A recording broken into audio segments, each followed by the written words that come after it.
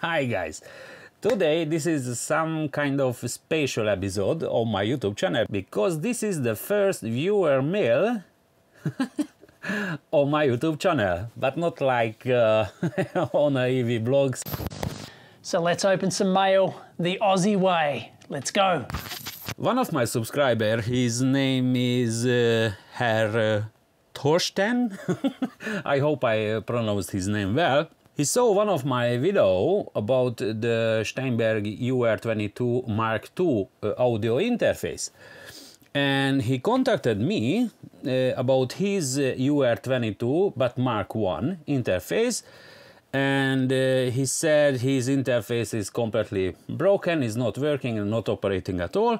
So he asked from me a favor if I can repair this audio interface. From the computer side, everything looks okay. Everything which came after the digital part is completely messed up. So no signal from the inputs, no signals from the outputs, and even no signal directly from the inputs to the outputs. And this is true also for the headphone amplifier section. We can say everything which is analog and the half part digital, it's dead on this audio interface. How we arrived to this error, I no have clue, because he bought this audio interface on eBay as broken, okay? Because he trusted on me, maybe I can fix it for him.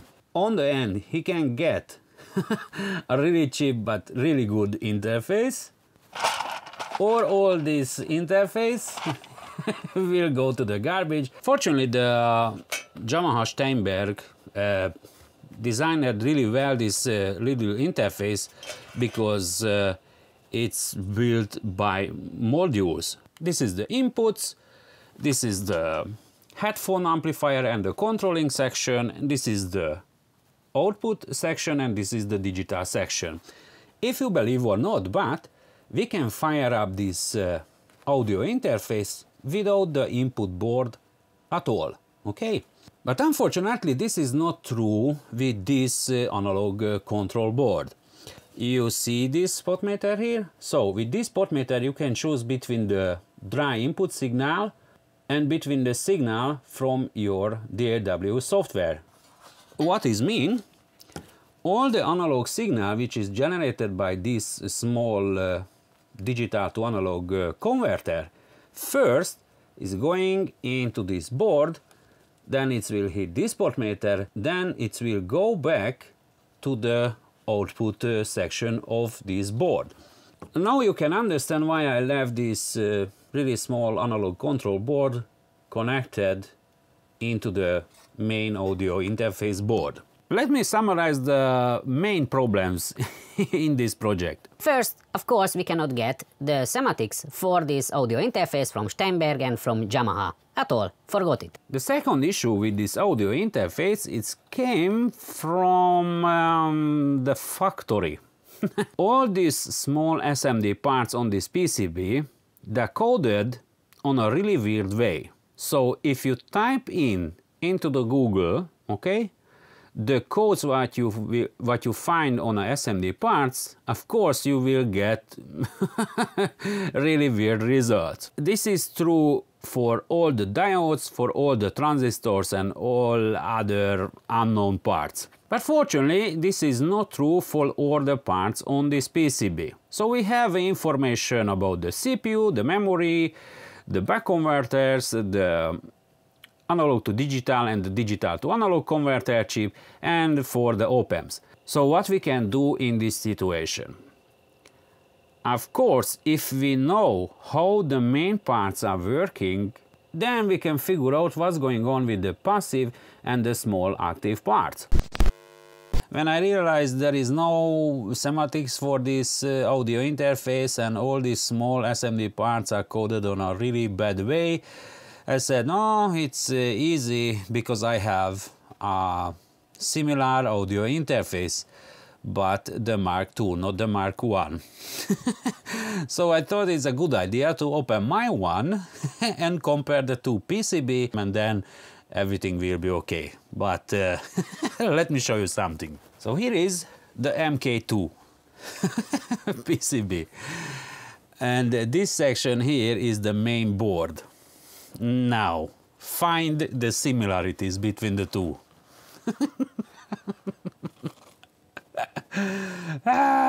So with the MK2 they did a really big development. As you can see, in the past they used some kind of really specialized chip from the Yamaha and Cyrus Logic converter and GRC op-amps and kind of El Cheapo capacitors, and the whole arrangement of this board is completely different from the new one.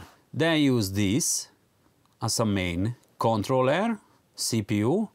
There is no memory chip, and there is a lot of changes about the layout. Maybe you can see, but these two connector is moved up to here. The power supply unit came to here, and there is a lot of changes around the analog circuits also, because now they are using much more higher quality audio capacitors, total different op-amps, a quality is lifted up, and of course they redesigned everything, including the analog control board. Maybe you can see, but on the old version they used Jamicon capacitors and the same GRC op-amps. Meanwhile here there is no op-amps, because now all the op-amps is went to the backside of the PCB. Yeah, we can say goodbye to my audio interface, which is the UR22 MK2, and this one is the MK1. Let's start the reverse engineering for this repair, because we don't have schematics. This middle section here is the little tiny power supply unit for the whole interface, and as you can see, the 2 voltage source is separated really clearly by this line. So this part is a part of the digital section. Meanwhile, this area here is a part of the analog section. Let's go back to the issues with this interface. What we know is the USB section, so the drivers and the connection between the interface CPU and between the computer, everything is okay. We have a lot of dead analog lines, so no signal from the output and no signal from the input, and no mixing and no headphone signal at all. And I saw some digital signals going to the digital to analog converter. It's time to time is generating a really weird pulse on the output. Let's go back to the pulses of the output. It's something like this. And the next pulse, it's happening after every 2 seconds. And time to time, this edge here, it has a different angles, okay? So it's like this, or like this, or like this. And this level here, it's also changing, just a really bit, just a tiny bit is moving up and moving down. Now this level of the signal, it's about 2.8 volt. This puppy here, this one, it's about minus 1.5 volt. And this section here is just total garbage, and every time when these pulses came from the output, it's total different. First time when I saw this on my oscilloscope, I thought, okay, this is the dead converter, or some synchronization issues between the CPU and between the converter. But I dropped this theory, so I said the digital to analog converter is okay, because I sent about a 15 kHz signal to the converter. And guess what happened? When I sent this really high frequency, okay, to the converter, I saw the first part of this trapezoid something something, it's followed the frequency and the waveform. But this happened only on a positive side. Meanwhile, on a negative side, of course, I received again this garbage. So I said nothing wrong with the converter. Then I focused more on the analog section of this board, and guess what I find? You see these op-amps here? So this GRC nice op-amp, and this one, and the other one, maybe, yeah, you can see here, few others here, also those guys here on this control board. Of course, I downloaded the datasheet for these small op-amps. Those guys here that designed to run on a symmetric voltage source. So let me show you what's going on here with these op-amps. I think it is the time to make some measurements now.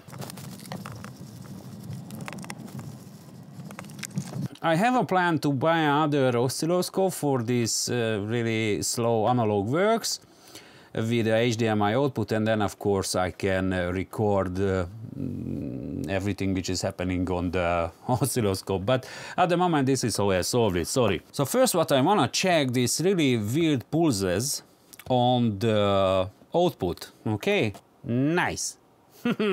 So this is this really weird signal from the output, but now it's producing something different than what produced until yesterday, of course. And maybe you can see here, but this part here, it shows me some kind of exponential curve. Have a look on the op-amp. So first leg 3.4, fourth leg minus 1 volt almost. You see this? Let me measure the other one. So first leg same, and the fourth leg same.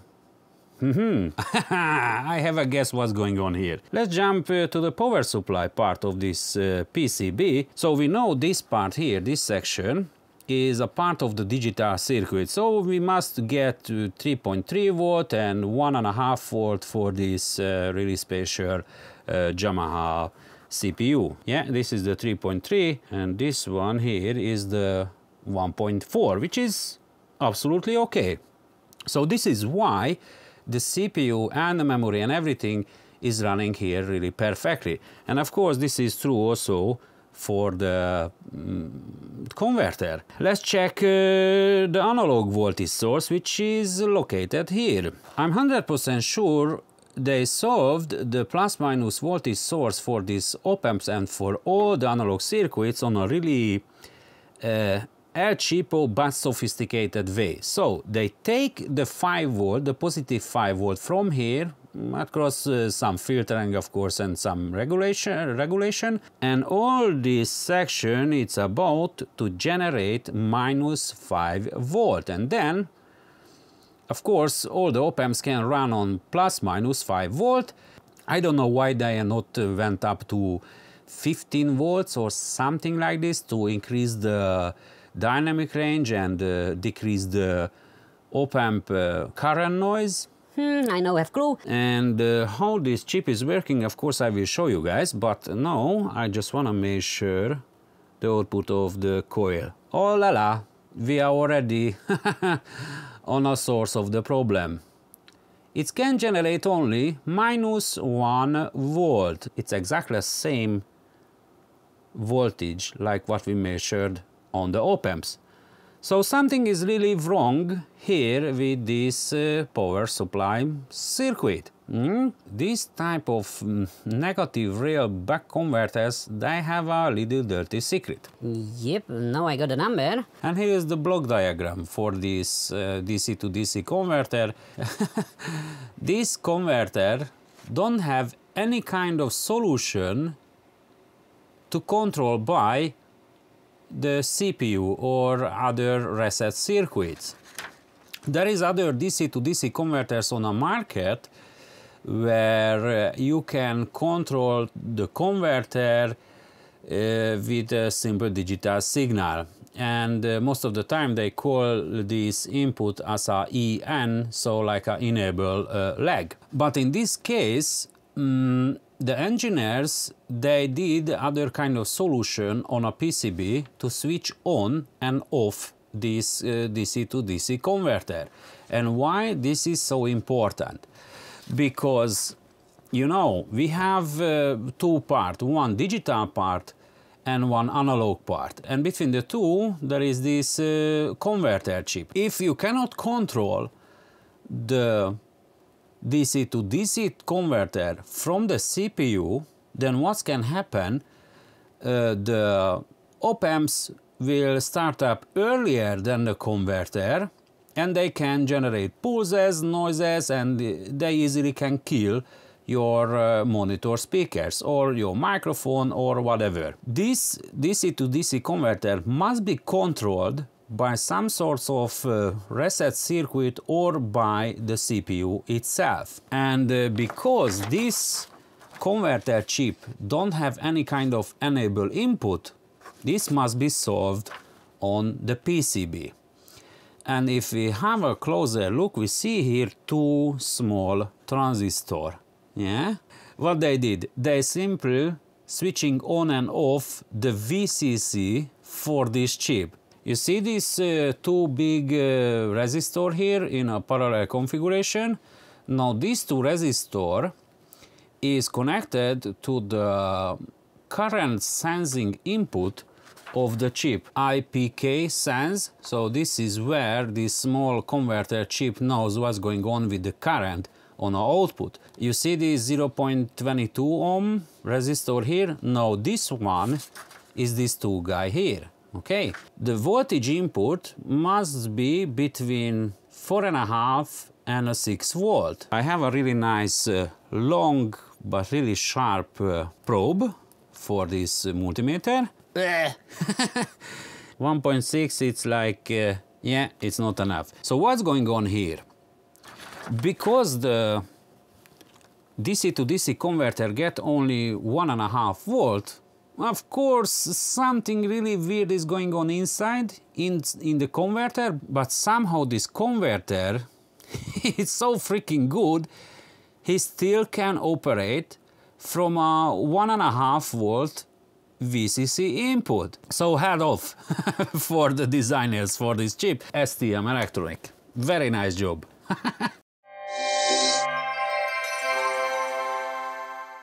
Okay, let's move forward. So now I will concentrate only on this VCC switching solution before the DC to DC converter. Yeah, the 3 volt is here. So some reset circuit or maybe the CPU itself, it sent already the 3.3 volt signal to open this transistor. Now, if this leg is connected to the ground, then we know this one is a PNP-NPN Darlington switching solution. Yeah, is negative, and the output is almost negative. This is a really nice example how to make a Darlington switching with a PNP and with the NPN transistor. If I remember good, this solution is invented by some Hungarian guy around the 70s. And what this special PNP-NPN Darlington can do? Of course, you can control, okay, this transistor with a positive voltage. And with this positive voltage, you can control the sinking current of the last transistor. The CPU is connected to here and is sending the 3.3 volt signal to this transistor. Of course, then this transistor is opening the emitter and the collector, and then this tiny current from the base of the second transistor can flow to the ground. This transistor will open and the voltage source, the VCC, can go to the DC to DC converter. And now we have here 1.2 volt, which is and maybe you can see, but this leg, this one is connected to the 5 volt rail, which is these two dot here. Ah, nice. So we have almost 5 volt from the USB. I have a guess this is dead. Now the hardest part. To figure out what kind of transistor is this. Let me do here some kind of really ugly, nasty trick. What I will do, I will short the collector and the emitter, okay? So then I will open this transistor by hand. Then we have to get -5 volt on the output of this DC to DC converter. And now I will short this transistor out. And voila! -5 volt! Ta-da! And nice! Now we have only one job, to find some transistor which is similar to this unknown transistor. Little fat, eh? Oh, maybe this is a bit too much, eh? Yep. Let's clean up the PCB a bit. And this pad. I'm telling you guys, sooner or later we will arrive to the point when we cannot repair any more electronics because of the size of the parts, eh? It turned out this puppy is not good enough for this configuration, so I have to find some other transistor. Oh my goodness. So now all the op-amps are connected back to the audio interface, and now we can measure the current here. And why I need this number? It's really simple, because I have to know which kind of transistor I have to choose. Here it is, my lovely SMD collection. Oh, okay, from this I have a lot. It's PMP, yes, I'm right, but unfortunately this can drive only 100 milliamp, so it's not good enough. NPN, no good. NPN, not good. 635 NPN, not good. This one looks to me, it's okay, eh?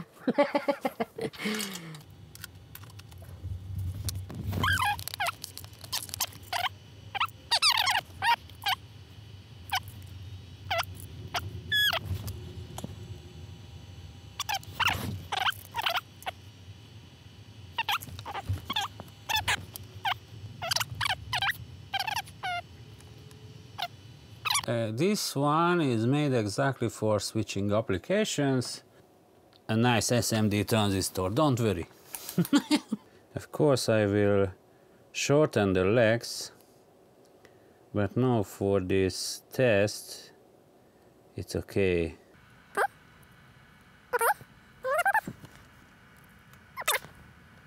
Looks to me it's a decent job. Let me show you this. Oh my goodness. Come on, it's just for a testing. Almost 4.7. And nice, we got the -5 volt. Uh-oh, I heard some really nice noise. I hope we can play. Oh!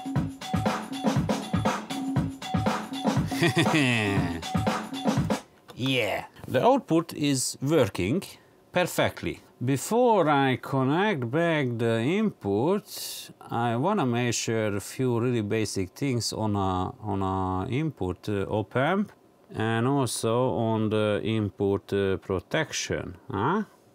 Really weird design.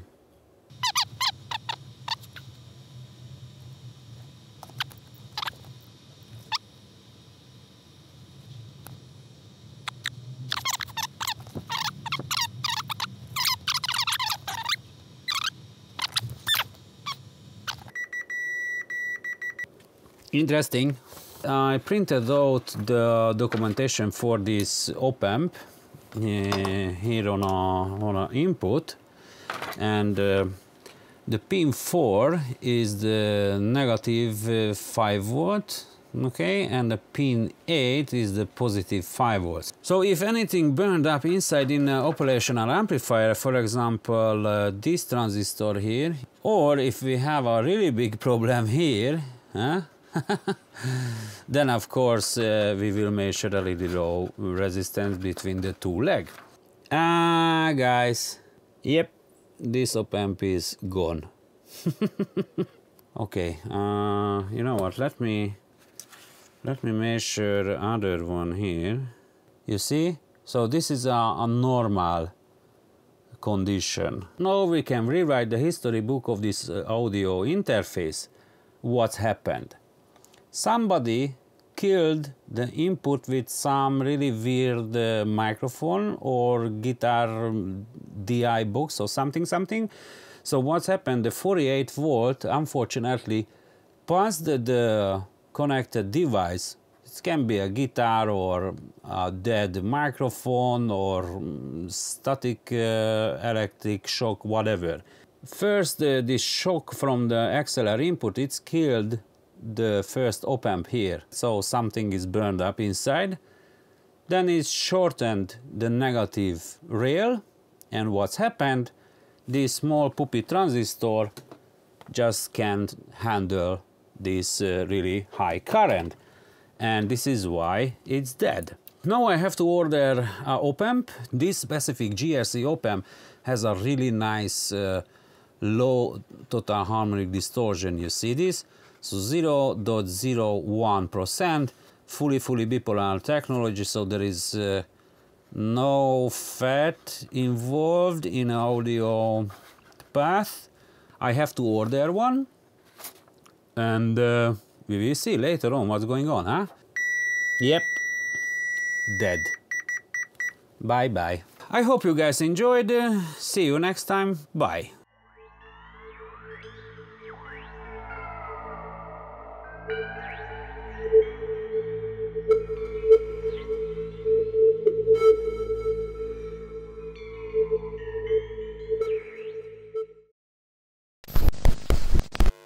Mr.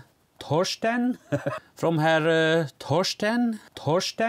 His name is Herr Thorsten.